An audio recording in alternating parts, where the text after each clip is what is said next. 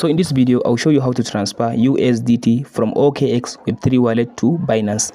After you open up the Binance app, now go to Asset. After you come to Asset in the Binance, go to Deposit.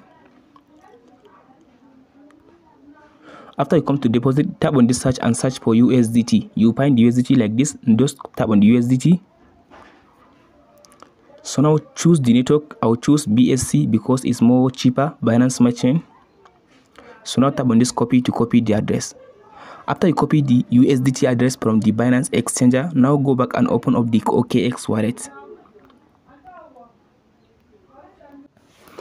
After you select the OKX wallet like this, now tap on this USDT after you open the OKX.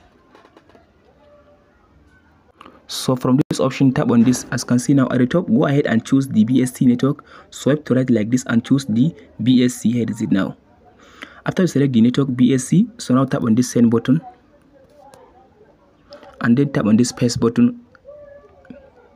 So now you paste the address. Tap on this confirm button.